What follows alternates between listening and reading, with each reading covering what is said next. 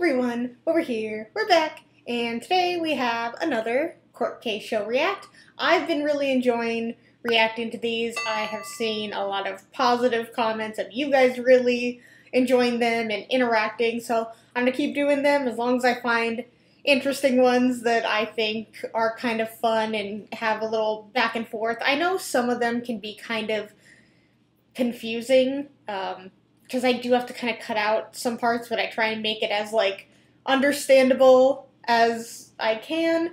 But, I mean, so far so good. I'm really enjoying it. I am planning to do a couple of different things later on this week. But for now, we have a court case show react. Let's get started.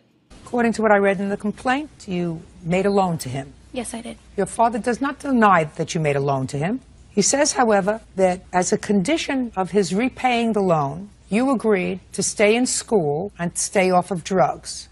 And he says that you didn't. So he's not repaying the loan unless he can put it in some sort of an account where you can't touch it until you're 21. There's a little bit of background here. Background, according to you, is that you didn't have much of a relationship with your dad for most of your growing up. You lived with your mother. Your father at some point was incarcerated for an extended period of time. He got out of jail. You developed a relationship with him, moved in with him for a short period of time. You got a settlement of some sort. Yes. How much was the settlement?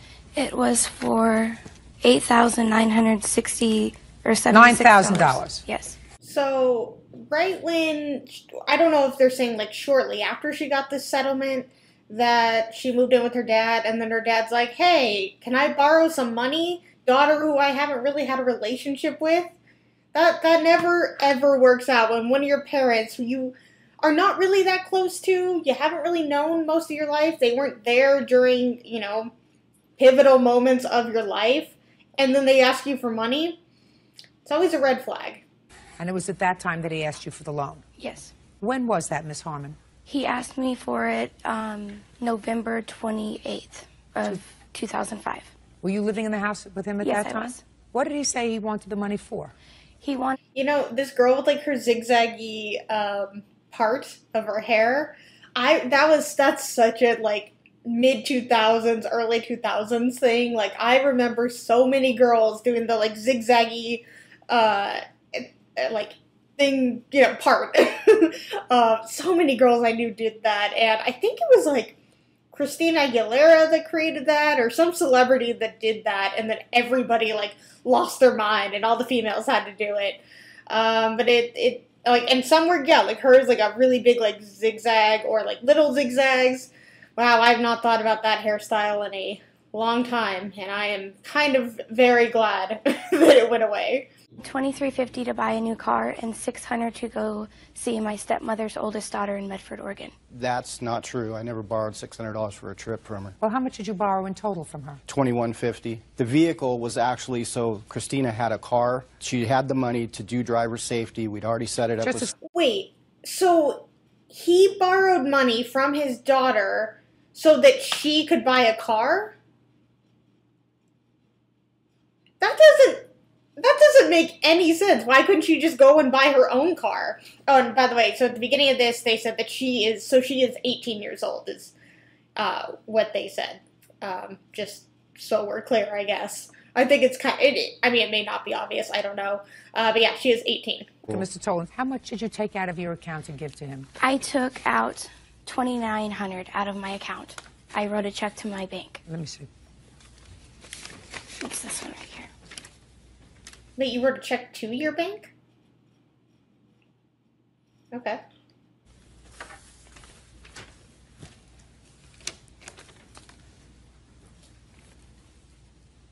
It says $2,900, sir. That's not what she gave me.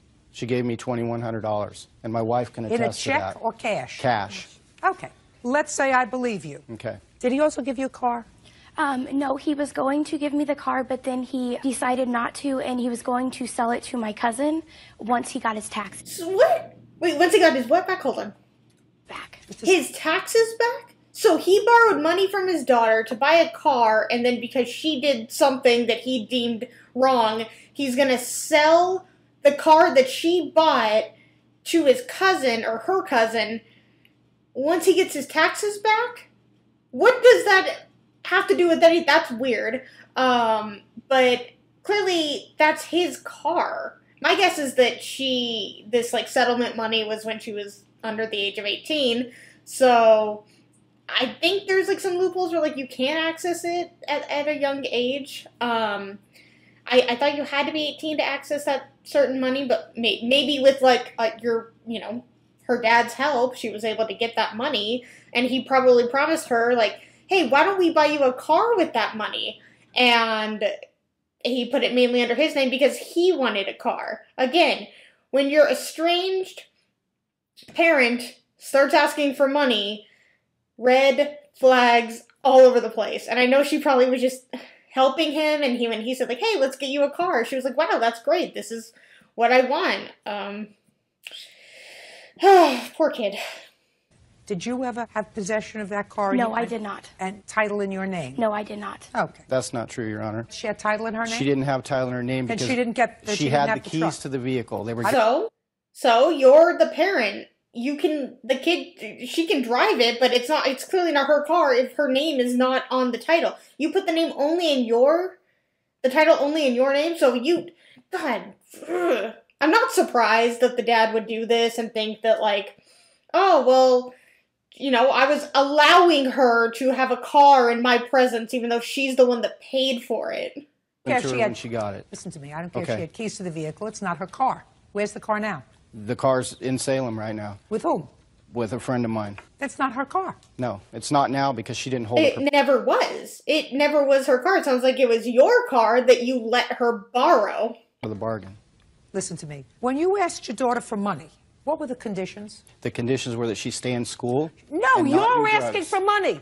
You're the borrower. Wait, yeah. Oh my God.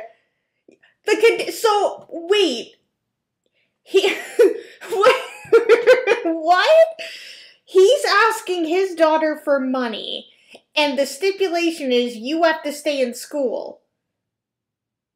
And then I will give you your money back. I would be like, then I'm not going to give you this money. Like, I mean, I guess, like, clearly if she wants to stay in school, that's fine, but, like, there shouldn't be a stipulation of, I will only give you this money back if you stay in school. It should work the other way, like, hey, Dad, can I borrow $2,900 for a car? I promise I'll stay in school.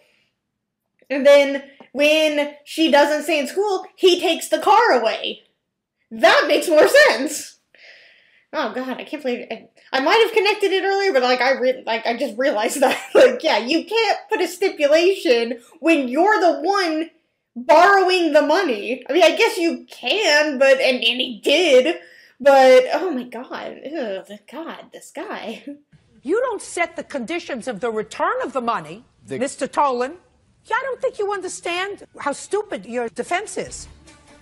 You say to your daughter, I want money. Let's say $2,100. Let's say $2,100. I'm not there yet, but let's just say $2,100. And you say, I'd like to borrow $2,100 because I want money to buy a car.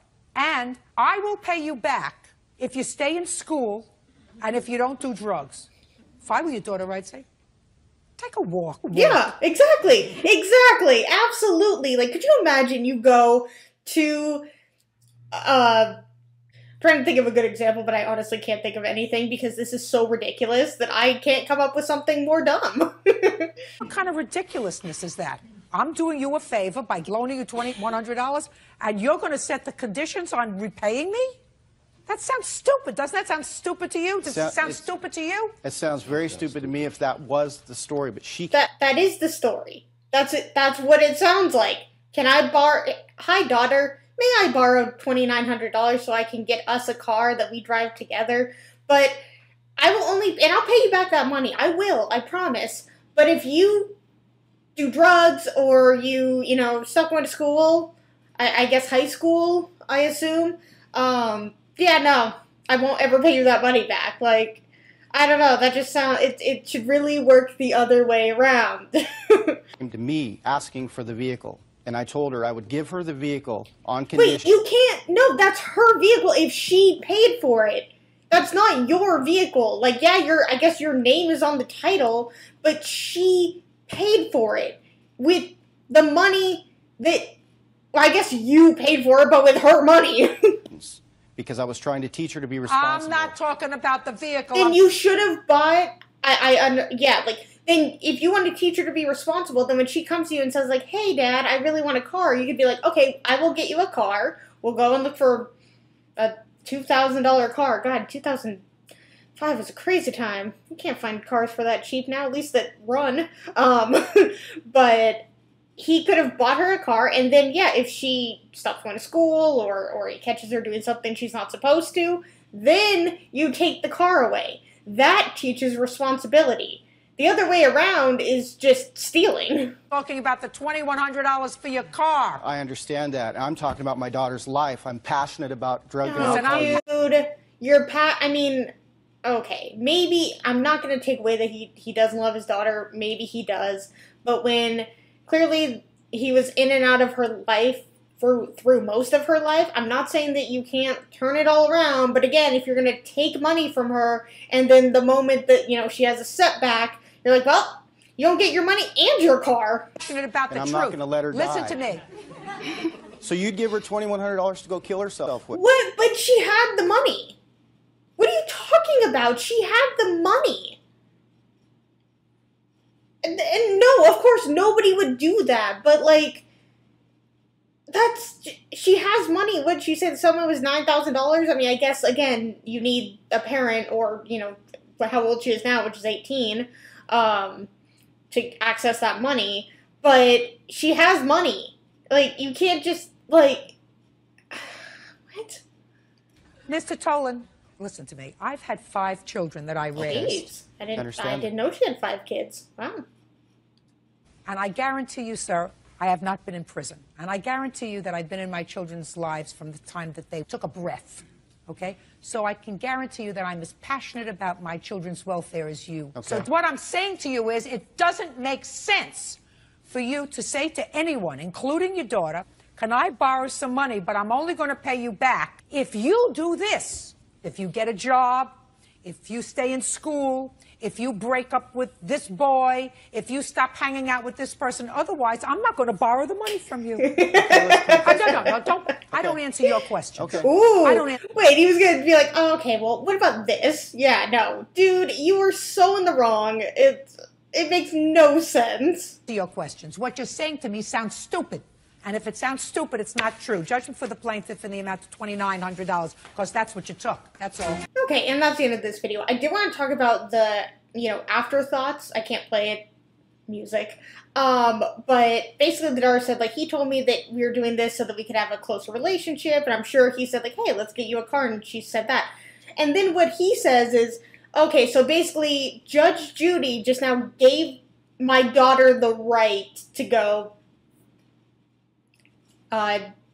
do something she's not supposed to in her life, basically. No, that is not what Judge Judy did, and if you want to rationalize it in your head however you want, guy, that's on you. And then the daughter's final thoughts were, I did do drugs, but I've been clean for 1.5 years now. So he just used it as an excuse, and he just used his daughter for a car. Again, many red flags. Don't just give your estranged parents or children or any of, people you don't really know very well. Just don't give them money. Don't do it. Actually, even people you know very well, still don't give them money. It never, usually doesn't end up too well. Alright guys, that's the end of this video. If you liked it, please give it a thumbs up. And if you really, really liked it, please subscribe. Let's talk all things this case in the comments below. And until my next video, I will see you guys then. Bye!